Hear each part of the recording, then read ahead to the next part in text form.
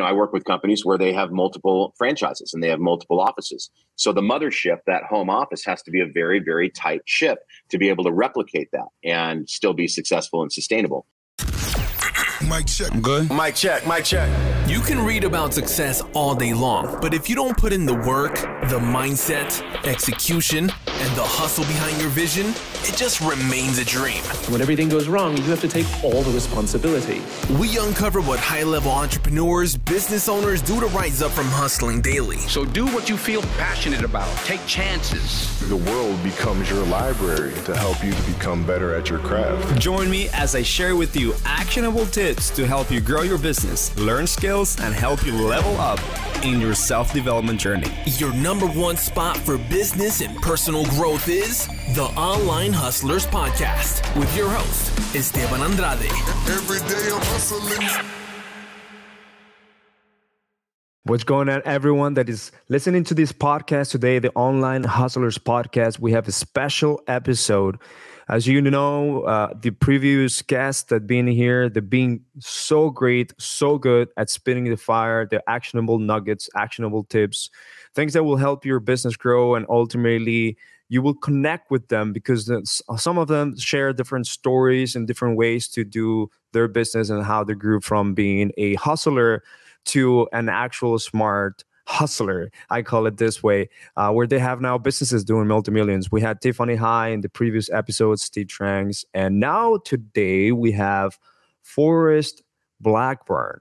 And the reason why I'm actually excited is because this individual has been one of the architects that I want to say civil engineers on developing the operations behind Tarek Bai's houses. So if you guys are not a little bit aware of this, so Tarek is very well known in HGTV for Flip or Flop, and there is always architects and masterminds behind all these high-level operations. And obviously, Forrest has been heavily involved in this, so we all can recognize that from him. But today, we're going to meet him, and we're going to meet him in a deeper level. We're going to meet him when he started as a young hustler, and now where he's at, where he helped going from 40K to 2 million a month on the real estate investing business and wholesaling. So I'm really excited for this episode. Let's get Forrest right in here. What's going on, my man, Forrest? How are you, man? Good to see you. Thanks for having me. Good to see you. We actually shared a stage on Ricardo Rosales' event on the real estate entrepreneurs back in Houston. And man, like the things that you've been doing and moving so fast, but also like you called it surgically scaling businesses, right? It's been impressive. And I'd love for the audience in here to understand who Forrest is. And it seems that you came from the music industry. Well, that was originally my background. I started off when I was a kid, as an actor, doing TV and a bunch of little nonsense, doing a lot of theater, traveling around the country. And that parlayed into the music business. I was on the production side and then on the talent side. And I was signed with Capitol Records for a while and toured around and had some fun. But being in front of those audiences and being able to control a crowd and control an audience and invoke emotion whenever needed definitely helps in the sales process. And that's really kind of where I learned how to navigate people. I went to Pepperdine University. I minored in psychology. That also helps in mirroring and NLP and ways to really get through to your targeted audience. And in our case, that would be a seller, right? Or on the disposition side, a buyer.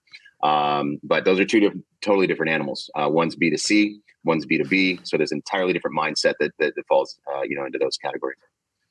Well, you're coming from the entertainment industry, obviously, and now mixing it to sales and everything. Do you think I did a great job introducing you here in this episode? Like, what's your opinion on that? No, I appreciate that. I definitely appreciate that, and that's that title and that role that I played for nearly 2 years, working for Tarek Bai's houses. when I first started there, they were kind of at an impasse. They needed to make some very major structural changes, and that's what they brought me in for. And previous to really focusing on the real estate industry, I started a marketing company in 2011, soft start in 2009.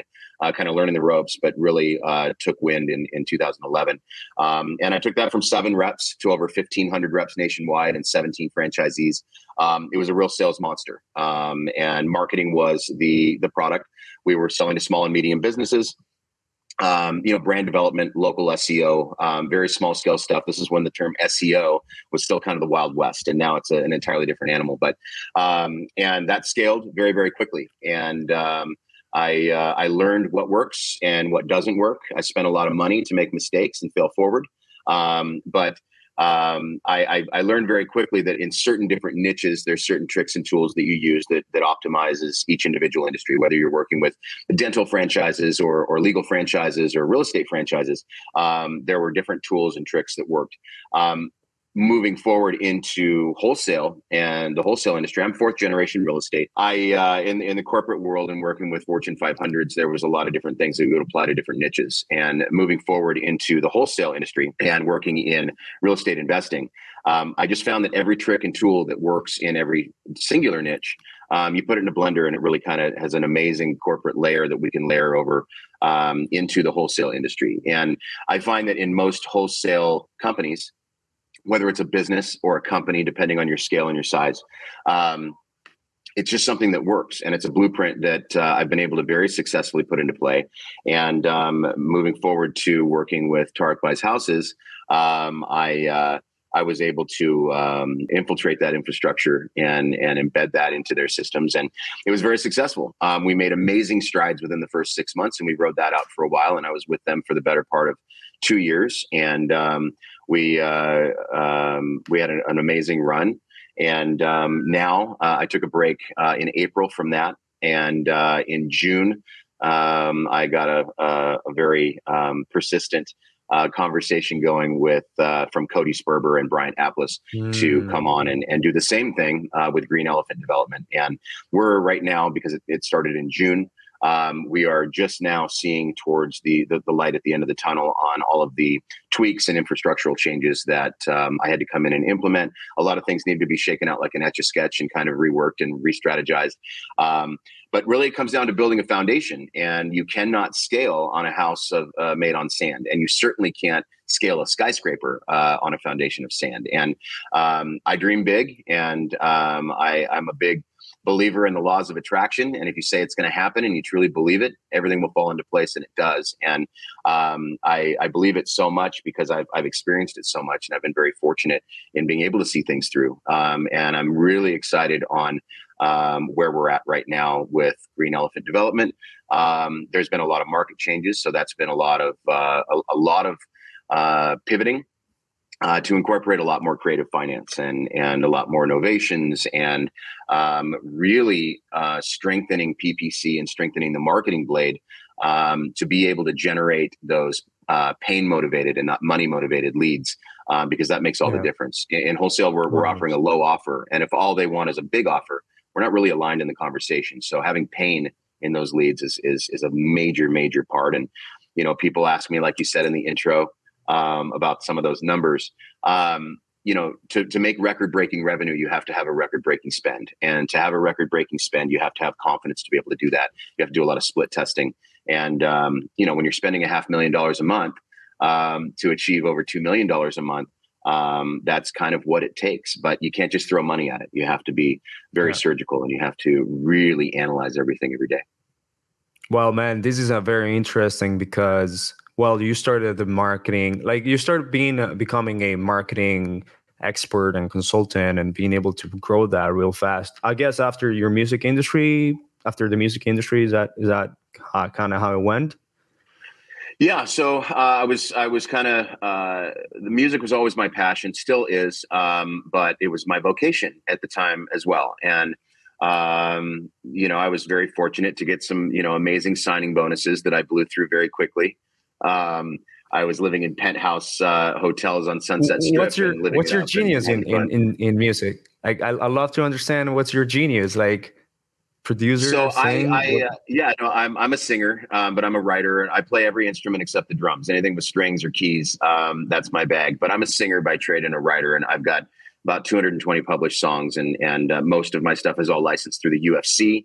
I was the music supervisor for the UFC for a little more than a year out in Las Vegas, and this was after my stint with Capitol Records, where it really kind of became work. My attorneys and their attorneys got in the mud on a number of different things, and we got shelved, which means you get put on a back burner. There's no promotions, there's no tours.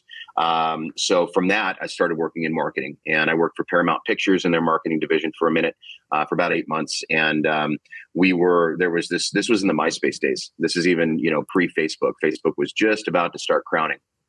And we were getting a lot of money being allocated and diverted away from bus stops and billboards with Paramount for our releases towards this new medium on Google, digital advertising and digital marketing through Google.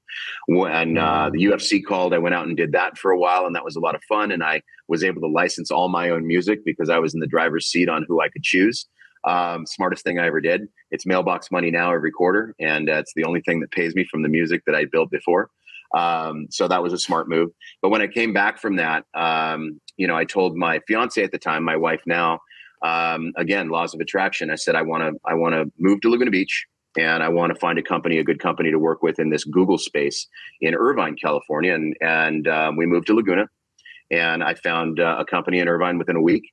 And I did that I became their director of sales after about 6 months of coordinating all their offices, and scaled them very quickly, and learned that. In that, I also learned what not to do as far as lack of fulfillment on the back end and things like that. So I branched off and started my own company. So really my training on that began in 2009 when I was done with my UFC stint that ran through 2008. And in 2011, I branched off and started my own company and grew it from 7 agents to 15 agents. And it was crazy. And again, failing forward, learning from my mistakes. Not everybody has their halo on straight when you're in sales, and really finding what can be a hurt when people are over-promising and under-delivering. Being able to chew out those franchisees from the enterprise. And I ended up streamlining. My biggest office was 280 reps. I had 280 seats outside my office door, and that was my main office. And I had a $180,000 a month lease on this building. And I streamlined that and made everybody remote. And this is obviously way before COVID, and a decade before COVID, really, or close to it. You pioneered virtual. You pioneered the virtual type of wholesaling. I don't know that. And that was all in marketing. That was all in brand development, website sales. Okay. We serviced from 2011 to 2020, we serviced about 50,000 clients. Everybody got a website. So 50,000 websites. And it was all through WordPress. So it was very easy for people to utilize and do, and they would have ownership of it.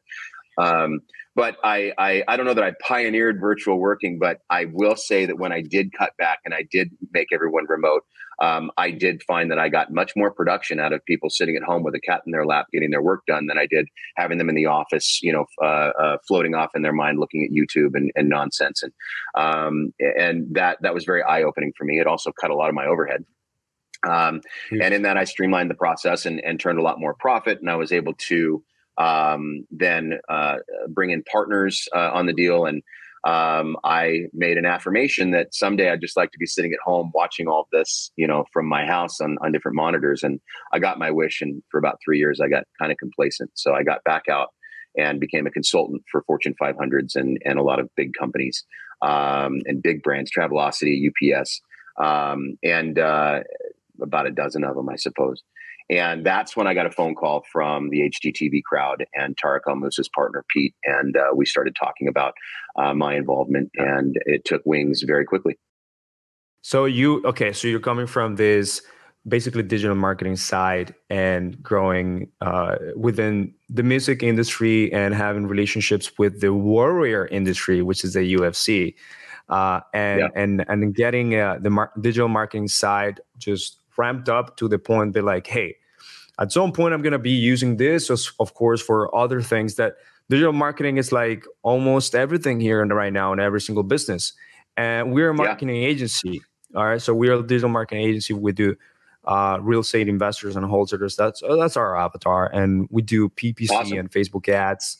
We also help them with content and everything. But I obviously want to make sure that people understand that you coming from this type of background, I'm pretty sure you already understood the virtual jobs, remote jobs, and being able to scale that in the business level, but also how digital marketing plays a really big role into what needs to be happening.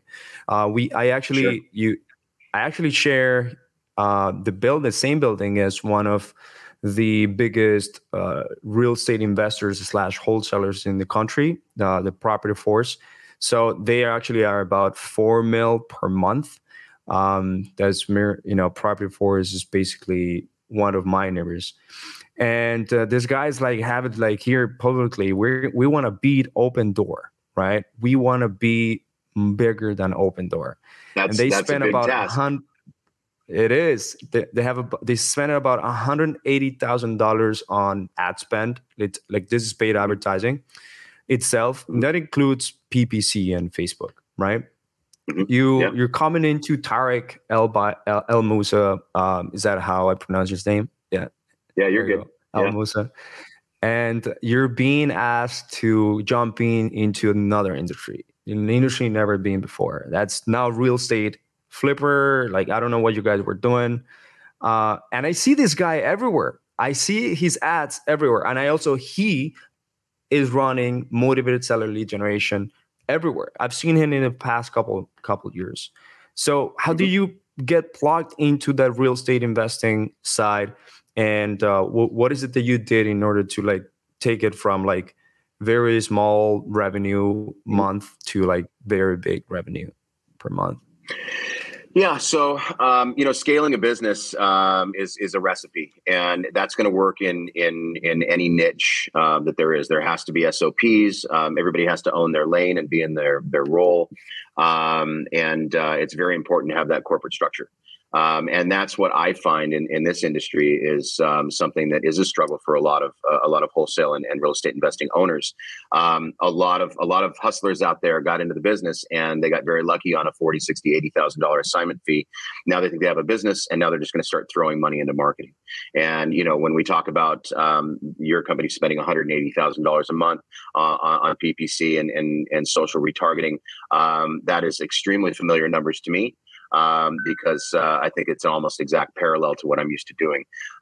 Social media, if you don't know what, for the audience out there, retargeting, initial targeting is something that you would look at for brand development and brand awareness. For retargeting, that's really going to be a sweet spot in the 1-2 punch for your PPC campaigns.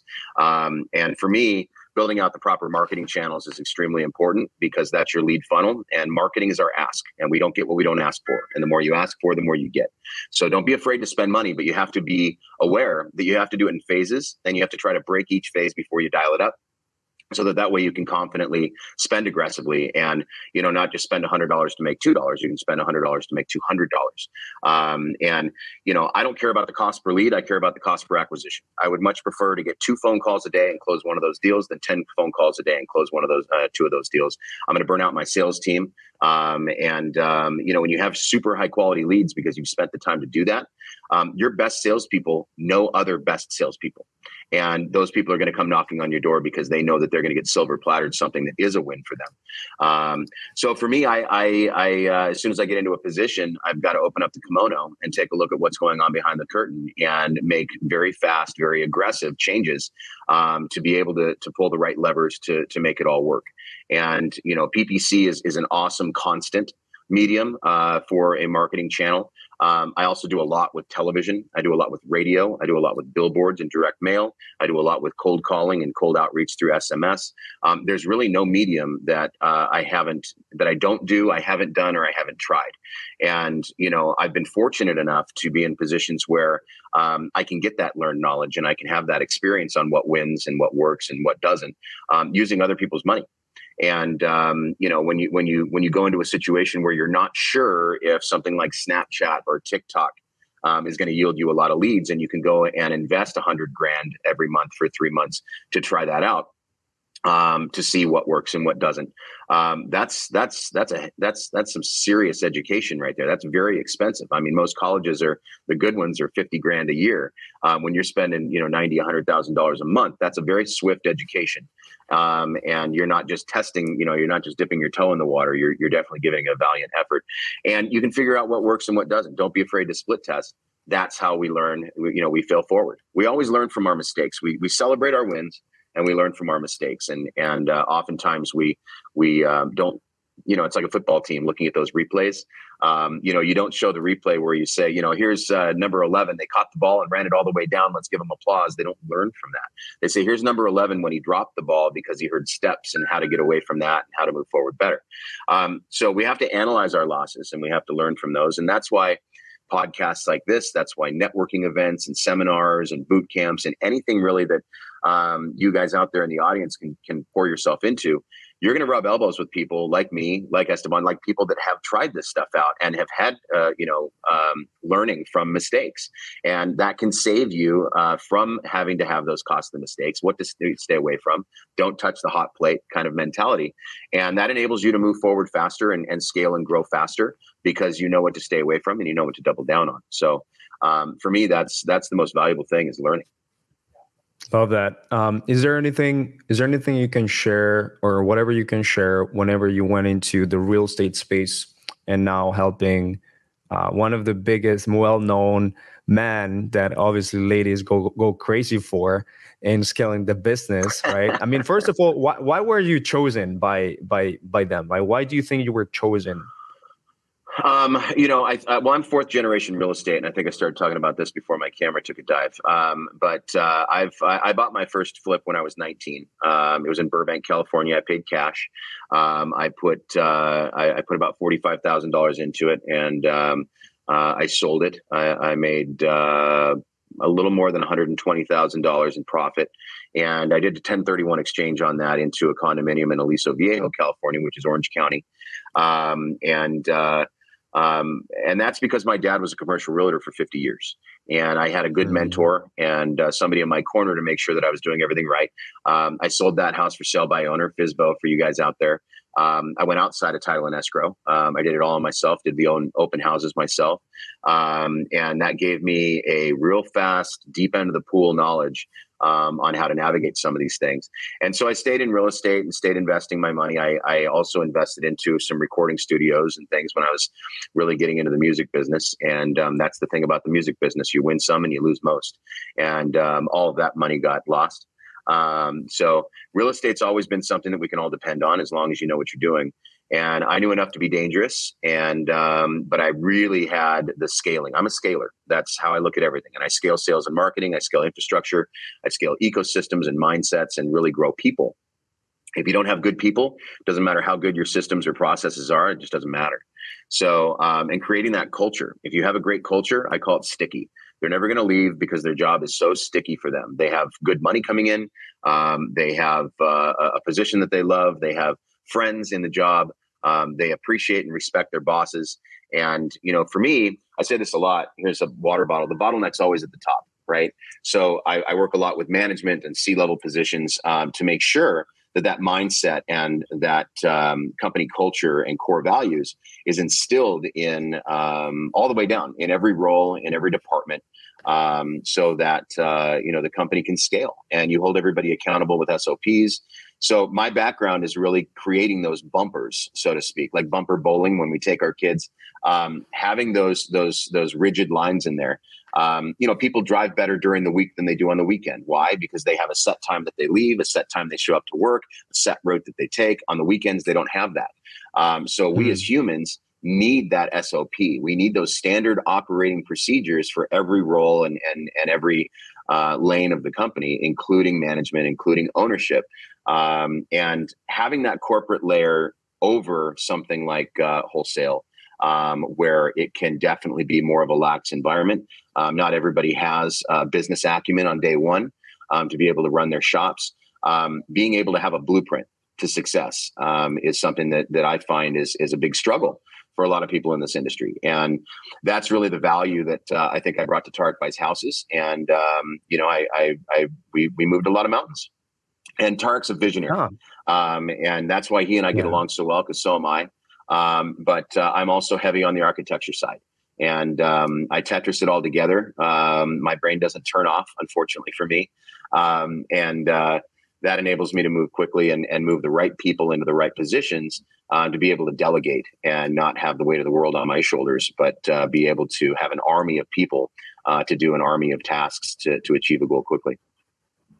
Okay. What would you consider yourself? Are you like a high-level consultant for companies, for CEOs? What will be your role? Like, is that how you operates? Yeah. So I'm a trainer, so to speak. I do a lot of sales training. Sales is in my blood. It always has been. Being able to talk to people and get through to things and paint pictures, mirroring and neurolinguistic programming are all in my quiver. Those are things that I instill into sales teams. You have different people, different styles of salespeople on acquisitions than you do on dispositions.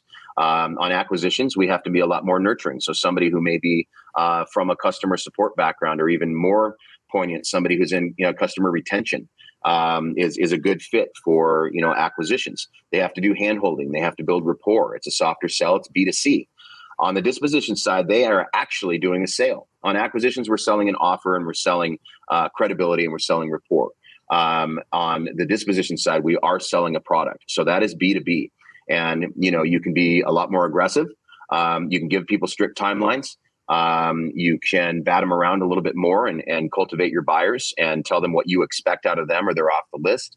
And I find that aggressive nature on the disposition side to be a very winning solution, and the acquisition side being a much more nurturing aspect. So training sales and getting that acclimated, TCs and understanding their roles as a middle ground in between acquisitions and dispositions is very important. And then you've got your project managers, and they have to understand their role and their expectations, all the way up to floor managers. And again, you've got your C-level positions and what should be expected of them. And the C-level positions are often the owners. So they don't understand that the company is their boss. And the company expects something of them, and that expectation has to be met. And if the CEO is constantly out playing golf, or constantly saying, "Hey, you take this call or you take that call," that could be a real deficit to the company. So I train people on their roles. I train people on their ecosystems. At the same time, I'm building infrastructure, systems, and processes, and really an assembly line around all of those people, and plugging people in to their best skill sets. And anybody who has a weakness, we stay away from that. We delegate that out to somebody who that is their strength. It's just being surgical, and it's studying KPIs on every role to make sure that you're doing the right stuff. Okay, so it seems like from very beginning, like very young, you've been like flipping houses, and you flipped the house, and you also have been having great mentors. But what do you feel like made you to be a great scaler? If that was to be a word, like a scaler, like I hear you. Yeah, you know what? To me, and I know this may sound a little odd, but to me, it's easy. It's like Neo sees the Matrix. It just makes sense to me. It's just something that I love and I enjoy, and I just look at things maybe a little bit differently than other people do. And I'm very aggressive. I'm a hard closer, so I'm the same way in putting together a process and working with a vendor. I'm the same way in training. I'm the same way in my expectations and the quotas that I put out there. For me, it's just something that I enjoy because it's a game, and I love to win. Is there a way? And is there a way that like you can let us feel what you see whenever you're coming into a business that, for example, it's making right now $150,000 a month, and they've been struggling coming, maintaining that, or maybe just scaling that past to like 5x, right? And let's say it's a real estate business, right? They're closing a few deals here and there. What's your surgical approach, or what's your vision that you see? Your brain is giving you these signals to see this. Okay, acquisitions, fulfillment, transactions, the dispositions, like how do you see it? Can you walk us through like your visuals towards that? Sure. There's a lot of working, pieces to a business. I equate it to one of those skeleton watches where we can see all the gears moving. And just because one gear is bigger than another does not make it more important. They're equally as important to making that watch work. And the watch that works is the most valuable watch, right? So, and keeping that accurate time, so to speak, if we want to stay on that adage. But, so for me, I look at every single gear and every role and every position. I listen to recorded phone calls on the sales side. I try to strengthen the sales process. Oftentimes, we're not locking up deals. We use the word deal a lot, and I've talked about this a lot recently. We throw that around. Oh, I got a deal this week. But if I asked you, did you get a deal on that microphone? What am I really saying? Did you get a bargain? So the acquisitions team needs to be locking up bargains. Otherwise, the deal is not going to be sexy to sell to on the disposition side to sell to a buyer. So your acquisitions team has to not be afraid to do the hard task and really negotiate. And that's why for me in acquisitions, I prefer to hire salespeople. Real estate is something that you can train on. Anybody can go pick up the 3 books, take the test, and become a realtor. It's not difficult. It's just a time commitment. And as long as you can remember it for 48 hours during the test, you're good. So real estate is something to me that can be taught. There's a lot of realtors out there that I can't even believe that they're doing anything on their own, let alone having a real estate license. But they do. They have a real estate license, right? So it's not rocket science. We're not talking about getting becoming a heart surgeon. But sales is something that I believe is in everybody's blood. And a good salesperson, they can sell door to door. They can sell knives. They can sell a ketchup popsicle to a woman in white gloves. They can really sell anything. So you're just changing the script and training them on your mindset that you expect out of them to be able to sell the product and sell it straight and not overpromise. And right now in this market correction we have from a sales perspective, acquisitions needs to be educating their sellers. If you're not educating your sellers on the market correction, for me, I have presentation decks where I cite lots of sources, CNN, Fox Business, New York Times. These are all articles that back up this educational process so that the sellers understand that no longer does the crystal ball say that it'll be worth more tomorrow, so I'll overpay today. It's quite the opposite. And especially on the investor side, these flippers are very scared right now. And that's why things like you hear about novations and, sub 2, these are all things that are working right now because, you're able to bypass those investors, those scared flippers, and get right to the retail buyers, on the back end of it. And, you can sell them for a much higher percentage than what you would with a scared flipper. Flippers were buying in the low 70s, mid 70 percentile. Now they're down where the wholesalers used to be at the 60 to 65% range. If you get to an end buyer, well, you're selling it for 100% of ARV or damn close to it, 90% and higher. So that's a great way to weather the storm during the market correction. But on your acquisition side, if they're not educating the sellers, it's kind of like not being able to tell the joke. The punchline is going to fall flat. So if you can educate them during the process, that punchline, that offer is going to be, it's really going to ring home. It's going to hit the target, and they're going to understand and respect where you're coming from. So every single role, and dispositions is a whole nother animal, and their standard operating procedures are different than the acquisitions SOP. But analyzing every aspect of your business, and that sounds like a very big task if you're a one-man operation, which is why you really need to delegate as it demands. Everything has supply and demand. Your business does too. Don't just go out and open up a 40-person office on day one and hire a huge staff. Your business hasn't required that yet. It hasn't demanded that of you. Add people and add departments as your business requires. And those are successes. Those are wins. Those are milestones for your company. We achieved this and then grew it from there. But you can't, like I said, you can't build a house or a skyscraper on sand. It has to be a very solid foundation. And you have to, I work with companies where they have multiple franchises and they have multiple offices. So the mothership, that home office, has to be a very, very tight ship to be able to replicate that and still be successful and sustainable. So everything from marketing and advertising to your sales process, your sales scripts, your assembly line of cold callers to lead managers to lead closers to TCs to dispo. That all has to be a mechanized system, and everybody has to stay in their lane. You don't go to an assembly line for Tesla and see the guy who's putting together door panels run over and throw a tire on in front of the tire guy. The tire guy is going to get upset. That's my lane. Get out of it. And what if that guy messes up? What if the door panel guy messes up putting on the tire for the tire guy? he paints a target on his back. He messed up. And, people, if they stay in their lane and they own their role, they don't paint that target on their back. And their business that they own, that role, is much more efficient. So there's a lot of training with people and culture. And then, everybody, gets certain systems and processes and CRMs in place. That doesn't mean that that's going to be your system, process, or CRM forever. You have to be willing to change. Our phones come out with a different update all the time. They even come out with a whole new phone all the time. Well, your business should be no different. You always have to have different iterations. You have to be evolving, and you have to be really, you got to keep your eye on the ball. Delegating somebody in-house to run your marketing, you'll get 8 hours out of them every single day focused on your business. You work with an agency, as I have in the past, and you'll get an hour-long phone call with them this week and them on Thursday for trying to cultivate new clients. So making sure that you have everything in-house is extremely important, because then you can really monitor that and police that. We do have virtual teams that we work with as well. But I'm very choosy on those virtual teams that I work with to make sure that they have ironclad processes in place on their end, and that they're micromanaging their people as they need to on their end. So really it's one phone call from me to their manager with a, what the hell, I need better numbers. And then they will make that happen.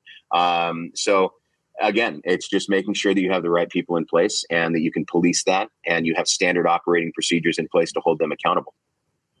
So until what level would you stop outsourcing? Because at the beginning, outsourcing can leverage a lot of the time that is not there.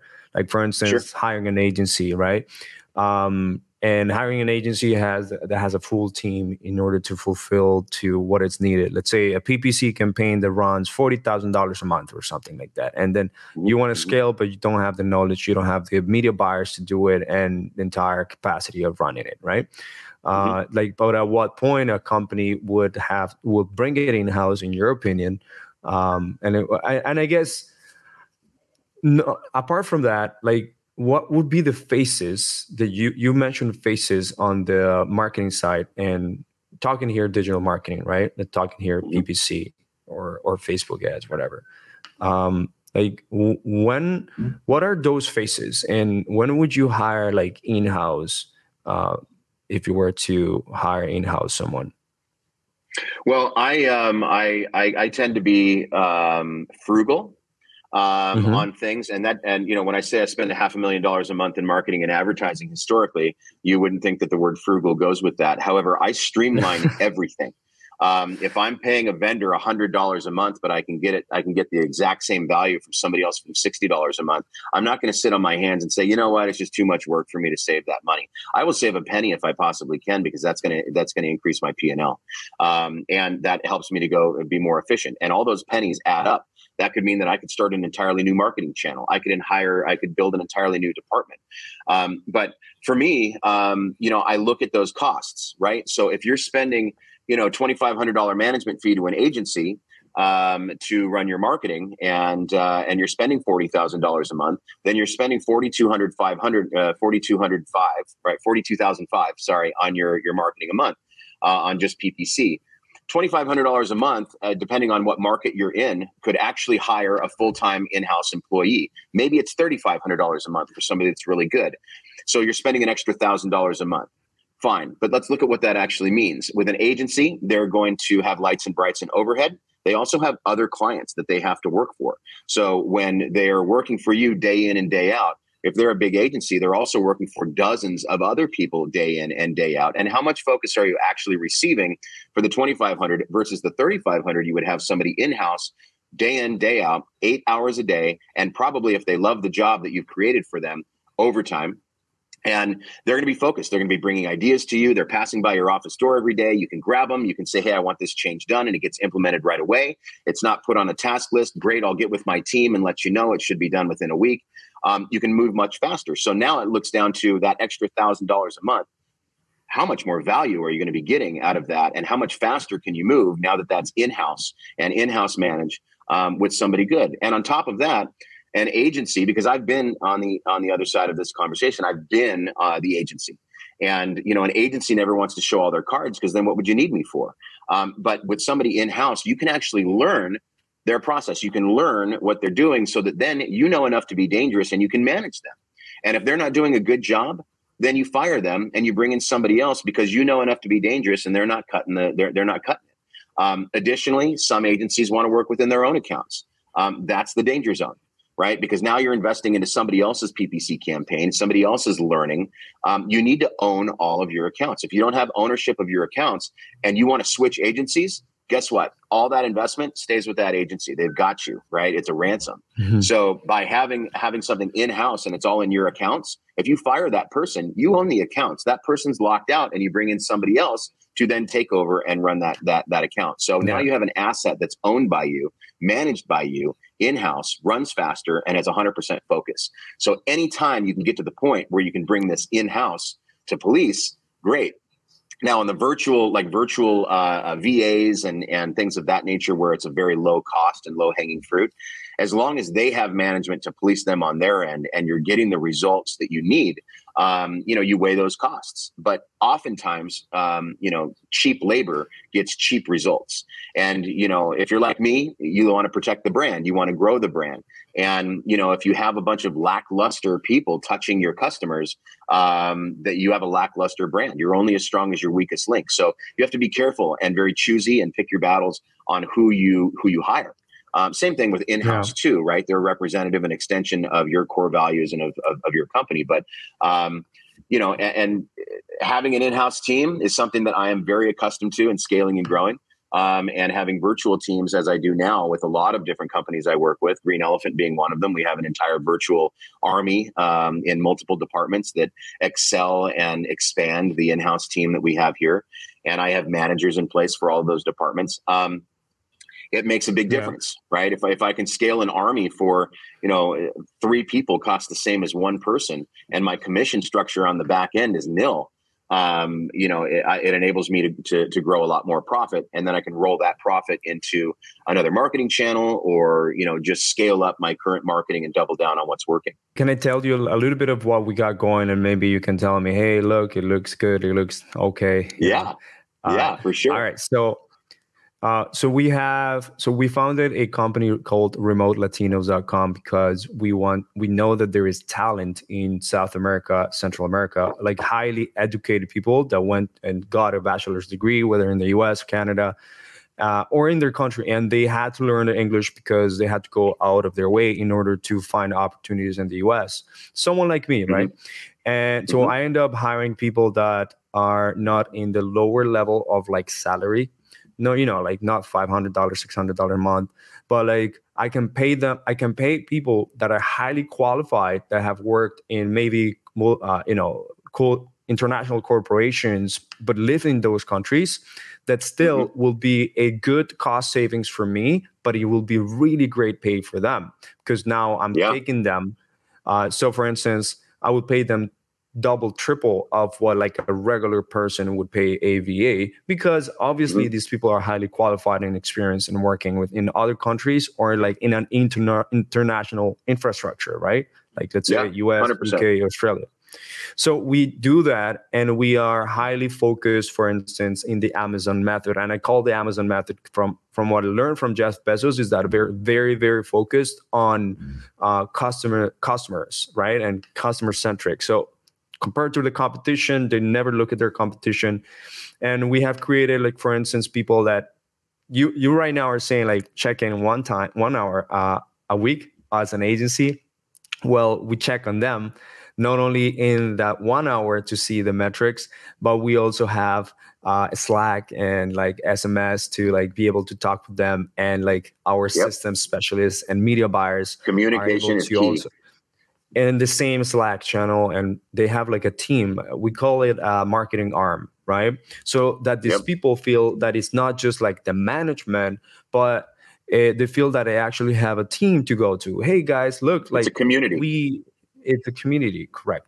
So that's one of the biggest differences that we have, because I've seen that different agencies, for instance, they just offer management and then the leads are generated, great, but then they leave it up to that point. Like they don't support further. They don't act as consultants or like help them with the conversion process or help them with the follow-up process.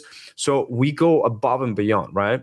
But the beautiful thing is that I can do that staying still lean enough because I have people from South America supporting me. And obviously I have American employees remotely because it's been great just to stay remotely. But like, what do you think about that structure? And like, I think you're right on track. I mean, I think that's awesome. You know, that's why you and I get along.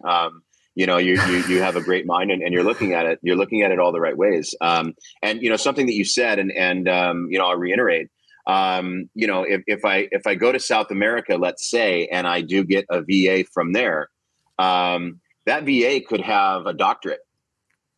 And I can't afford a doctorate in the United States of America to work on my team.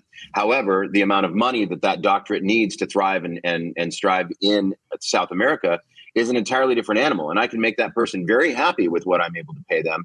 And I have that level of intelligence now on my team. So, you know, you can have these people that are very, very well educated and very well spoken, very smart. They know how to steer a conversation, and I call it corralling cattle. They know how to get people to the finish line, and sometimes you just can't afford that in the U.S. And you know, I work in Arizona, I work in Southern California.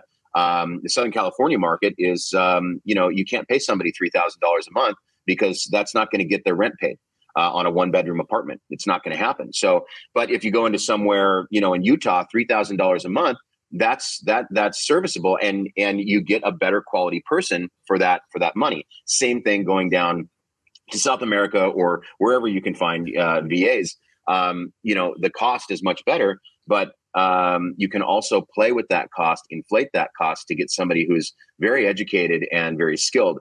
For me, I have onboarding. You know, everybody goes through an onboarding process and a training process, but having somebody who's skilled and has the background to be able to navigate this stuff day one, that can be more expensive, right? They deserve a higher pay. But you don't have to be so hands-on with them. They ramp up much faster and they're ready to go. So it's hard to find that in the US, and it's hard to scale that because of the costs involved, because somebody who's very smart and well-educated and skilled is going to cost a lot of money. But you can pay the price, spend that. Yeah. And that price that you pay, you know, in South America is going to be a much smaller cost to us here. But to them there, it carries weight, and everybody's happy and everybody wins. So, no, I think that's a brilliant model. Yeah, Amazon is opening more offices in Colombia, for example, where I'm from. They are, you know, different like high tech companies are just expanding their I want to say international corporate offices down there. Instead of just using them as callers, they have now individuals that would handle more of the higher level infrastructure, which is great, you know. And one of Forrest, I heard you mention VAs, and just beg my pardon, man, but like I want to change the concept of what a VA is and how it's should be, because they call every single remote job or a remote employee that does, it could be like, I don't know, it could be a call center manager, it could be a systems manager, and they call it VA. And the VA in reality is just an administration assistant, like an admin assistant, right? That's what the virtual definition of it, VA was, right? And it will do just admin tasks. But a few people here in the US, it's because obviously we evolved so fast after COVID about using VAs, remote work, that they think that people from Central America, South America, even Mexico, cannot do higher level things. And to me, you're right. To me, that's crazy. Because I agree. You see so many of these Latino entrepreneurs doing great things, like Carlos Reyes himself, right? Like he comes from Mexico, and like, what if he had stayed and just learned the language? He would still be the same person. Maybe better access to economy and an economy that flourishes faster and easier. But right, like, you see what I'm saying? Yeah. No, I totally do. And, you know, the term VA has been thrown around, and it's kind of coined for the terminology, like you said, of a virtual employee. But, you know, having a virtual TC is not a bad thing. Having virtual acquisitions is not a bad thing. Having virtual dispositions, you know, and you don't have to have your entire team be virtual either. You can have a small in-house team and you can grow a virtual army outside of that team. And that can help you scale. Again, it just comes down to policing and making sure you have the management, the proper management in place on the virtual side of things. But everything's gone virtual, especially since COVID, like you said, that definitely did force the envelope. And a lot of businesses, and that's why office space became so readily available. A lot of businesses learned that they can cut that cost and they can have people working remote. In the US, we call it remote. If you're not from the US, we call it virtual. I don't know how we changed the game on that, but I totally understand what you're saying. And, I would never call somebody a VA that has, that is taking a break from being a heart surgeon to be on my acquisitions team in Colombia. Right. I think that's demeaning if we're being honest. Right. So, there is I think that's great. You want to change the game and I'll help you do it if I can. Let's do it, man. having these virtual employees and these people that can work for you for a great cost and you're fulfilling their needs and desires on their end. It's a good marriage, and it's very easy to scale that because it's a lower cost. It's a lesser cost on our side. So then that means we can either double down on people, or we can take that overage that we're not spending and grow other marketing channels and really expand our ask so that we get more. Love this. I think we would get along, and we need to get that Jatch Miami here in the next few weeks, man. I'll be out there in October. I'll see you in October. Ricardo Rosales and Don Costa and I are doing a mastermind in Miami, a boot camp in Miami. We've got a couple of yachts we're going to tether together and do it out there. It's going to be a blast. And I hope you come and say hi. I'd love to hang out. We'll grab dinner, come to the yachts. We'll do whatever, dude. I enjoy you. And I caught you on stage when we did the event with Ricardo. And I know that we're cut from the same cloth. So I look forward to hanging out. Thanks, man. I appreciate it. Just before we go on, you have 2 more minutes, or maybe this can be 10 minutes, because I love that you just love giving, man. So for the digital marketing side, and a lot of people want to scale with PPC, right? And a lot of people are getting into that game more and more. What are the phases that you use in order to scale those campaigns up, in order to go from, let's say, spending only $100 a day to like now thousands of dollars? So it's all in phases. You need to, you don't just open up the floodgates and start spending $100,000 a month just because you got a good deal and you're going to roll that into your marketing. Starting out, spending a few $100s a day to a few $1,000s a day, that there's increments. And, not only are you doing that with your spend, but Google has something called learning. And when you make these sweeping changes, Google goes into a 2-week learning pattern to learn how your spend is and to see if your credit card declines. And they learn more about you and they learn more about your audience. And during that learning, they throw out a wide net. So sometimes you'll see a higher volume of leads come through, but they're not quite as high quality as they will be once learning is over. Then that volume will kind of tighten up a little bit, but the quality will excel. Then you close some contracts and you get those done, and you prove your theory. And maybe it takes you a month to prove that theory, but once it's proven and you can count on it, then you dial it up to the next level and you do it again. And you try to break that next level and you try to do everything you can to make sure that that's a very concrete level. And you're spending a little bit more, and now you dial it up again. And now you're spending on a third tier. And maybe you've got to bring in more salespeople and more acquisitions and dispositions to be able to service that lead volume. That's fine. Your business is demanding it, so you supply it. And that's the ebb and flow. But you have to do everything in phases. You have to split test. You have to try everything. And we fail forward. We learn from our mistakes. So that's how you're able to make the hard decisions. And that's how you're able to move it to that next scale and that next phase. And once you reach an inertia of what's working, you may find that if I spend over $100,000 a month, I don't really see a big difference. Okay, well then don't climb it up to 150 if it's not going to make that big of a difference in your profit margins from spending 100. Dial in another channel. Let's go split test another channel. Let's do radio. Let's do remnant ads. Let's do TV. Let's do bookended commercials with 5-second spots and throw in a few 30-second spots. Let's do a half-size billboard ads at the entrances to planned communities. Let's do mailers. Let's try all these different things and split test. And yes, they cost money, but this is your education. You can't say I'm not going to go to college because it costs money. But I definitely want to be a heart surgeon. But I don't believe in spending money to become one. That just doesn't work in any environment, and that's not sensible. So you have to take yourself to school. You have to buy that education. And that's what enables you to level up to that next phase and that next phase after that and the next phase after that, to the point where you have a monstrous spend because you have a monstrous revenue coming through. So, and once you hit a waterfall, that's kind of cool. And you can ride that out and have some consistency in your business. And that's when you can take your shoulders down. And that's when everything kind of relaxes, because you're confident in what you're making, you know what you're going to make, and you're confident in your process that gets you there. And back to people, you have to have good culture and good people to be able to facilitate these goals and these desires that you want for your business to grow to. Okay, I feel like you have a lot of passion about business and just being able to scale businesses. Yeah, where did that passion come from? I don't know. I'm an only child, so I didn't have siblings to compete against, but I definitely had to. I guess it comes back to probably acting and being on stage at an early age, and being able to needing to command the spotlight, and then deserving the spotlight. And so for me, I work hard and fast, and I'm aggressive, and that's where my passion comes from. I work the best under pressure. I'm a procrastinator by nature. So if my plate is completely full, every single task I'm working on is a last minute under pressure thing. And, Cody Sperber, who I work with now, we talk about this a lot. He's the exact same way. And this is why he and I get along so well.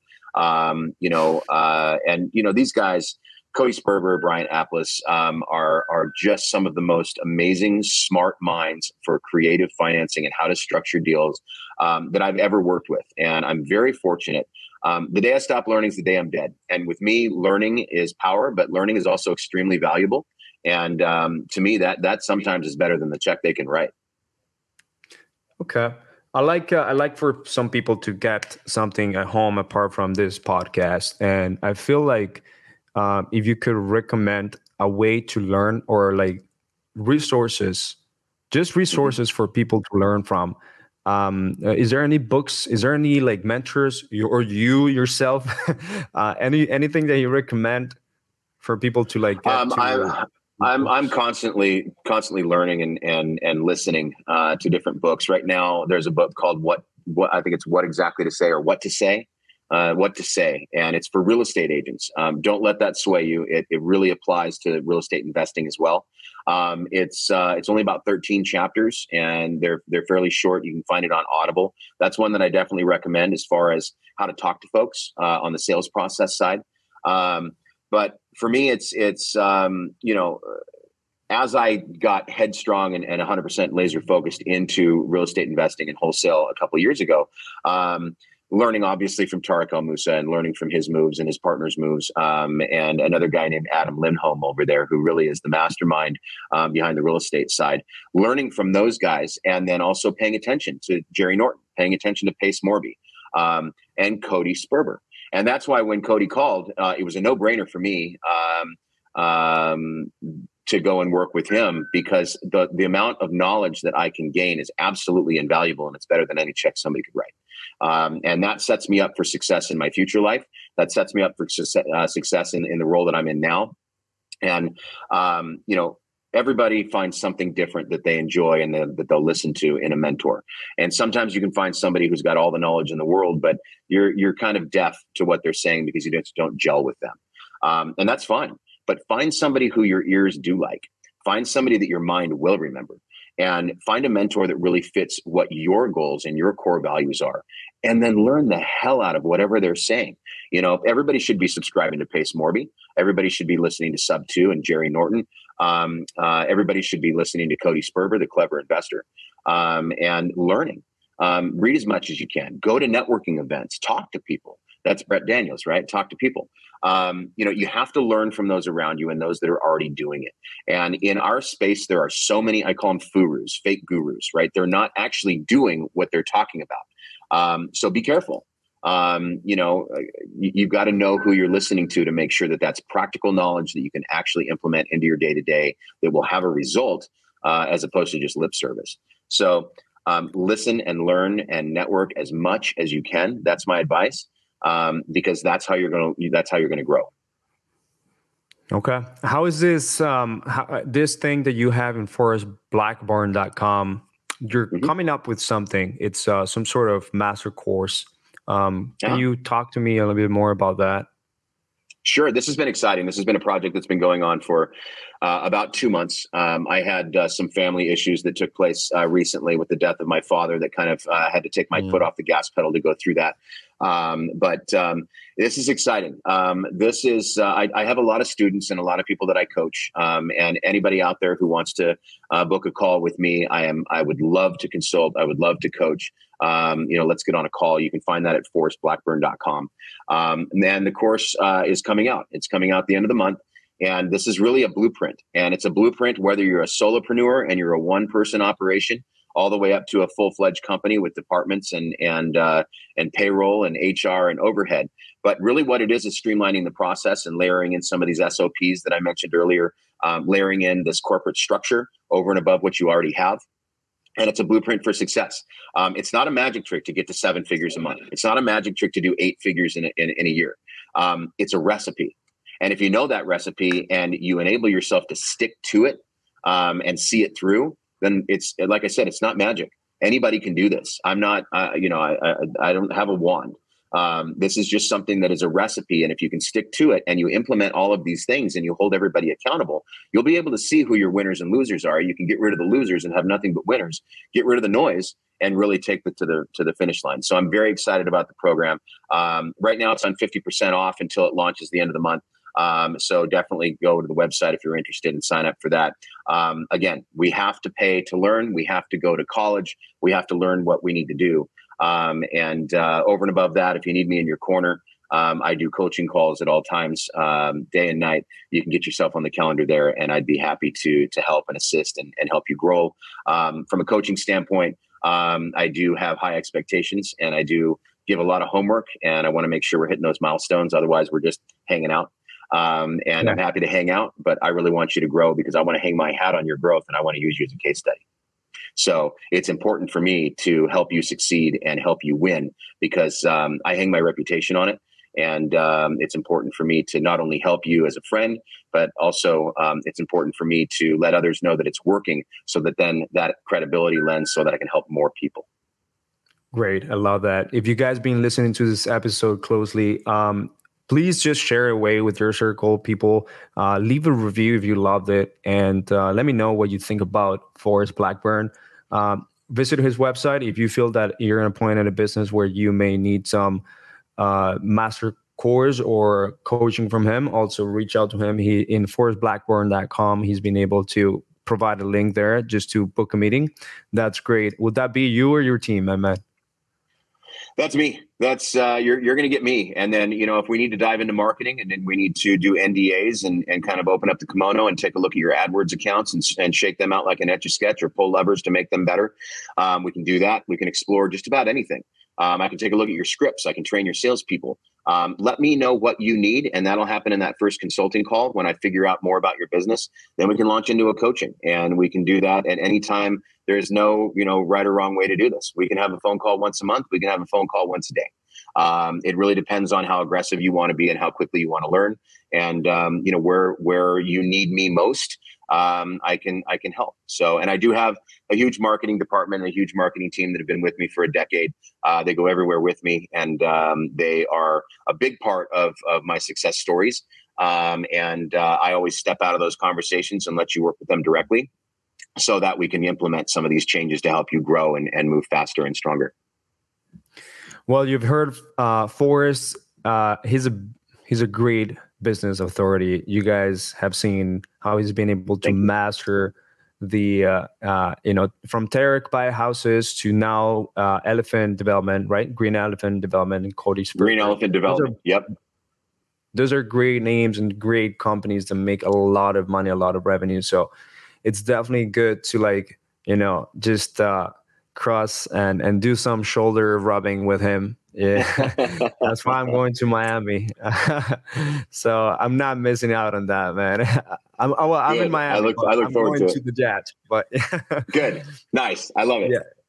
Yeah, man. Well, thank you so much for being here, man. We're gonna end the episode here. So, is there anything that you like, maybe just suggest to any listener or anything, any advice whatsoever, just to crush it, keep crushing it? Well, I assume that your audience, most of them are, if they're not already involved in wholesaling, they're heavily involved in wholesaling, or they've at least taken the first step. But for those of you out there who are considering getting into wholesaling, don't be shy. Okay, this is real estate's not going anywhere, and there's nothing nefarious about it. There's nothing negative about it. You don't have to lie. You don't have to be. Transparency is the biggest thing that I can tell everybody. If you're transparent with your sellers and transparent with your buyers, if everyone's educating everybody on exactly what it is, that's really the most crucial aspect. If you're doing novations, which is a whole nother training episode, you want to be transparent with your sellers. You need them to understand what you're doing. Subject to, you need transparency. In any sale, even the cash offer, they have to understand why your offer is what your offer is. So make sure you're educating everybody you're talking to, build rapport, spend time on the phone. That's your shot. Don't take a 15-minute phone call. Take an hour and 15-minute phone call. Make an impression, right? Build that credibility. Let them hear how you think and how you operate and how genuine you are. But be genuine and be honest. There's nothing to hide here. And on the disposition side, don't tell people that, I've got a plumber coming out and that's actually your buyer. If you're upfront from the very beginning, you can tell them, listen, I don't know if I'm going to buy this or not. Oftentimes, because you're outside my market, I will partner with one of my partner investors because they get better labor than I can, better labor costs, and it just makes more sense. So I may have one of them pop by just so that I can try to sell them on coming in on this deal with me. So keep it clean, keep it tidy. They'll be coming by at 2:00. Then they're not sitting, well, I think that was a buyer, it's not a plumber, and you're not lying. There's no reason to do that. So be honest, be transparent, be upfront, be educational, be likable, be trustworthy, be credible. These are all things that will make your business strive and thrive. And that's really kind of a grand scale overview. But the biggest thing is make sure there's infrastructure, make sure there's parameters. People love to have a lane to stay in and keep them in that lane. And if they get out of that lane and you train them to stay in it and they're not listening, chew the fat, get them out of there. Don't be afraid to sacrifice one to save the many. I've gotten rid of my best salespeople just because they were, I call it pissing on the sales floor, just so that they didn't make it negative, right? So make sure your company is an awesome culture. Pour a lot into your people. Give them bonuses, give them spiffs, take them out to lunch, bring in lunch. Do anything you can to make your company sticky so that they'll never leave. Offer them tiered bonuses. If they're there for a year, their commission structure goes up. Make it a long-term marathon and not a sprint in every role, and your business will thrive and succeed for long into the future, right? So that's the best advice I can give. And just don't be afraid to fail forward. Try things. Even if you don't know it's going to work, you don't know if it's not going to work, try it. And if you lose money on it, well, you didn't lose money, you gained knowledge. And now you know what not to do and what to do. And that's going to enable you to move forward faster. Man, this is huge. Thank you so much for being here. And I'd love to have you in a second episode. Maybe we can dig into specific topics. And like just get there, man. I just love the fact that you're coming in here with that attitude of just giving. And I love hanging out with those people. That's why I'm gonna get you a shot when you come here. If you're drinking. Hey, what time is it? No, thank you very much for having me. I would love to come back. I will definitely see you in Miami. And everybody out there, thanks for watching. And I hope you got some value out of this. And again, if there's anything else that I can further clarify for you or, help you move the needle in any aspect of your business, reach out. I'm attainable, and get yourself on my calendar so it blocks out some time for us to sit down and I can really hear you. And I can hear what your needs are and what you need to do in your business, because I would love to help. And I would love to be part of your success story. All right. Thank you so much, Forrest. And thank you for everyone listening here. Remember to give us a review. And see you to the next one.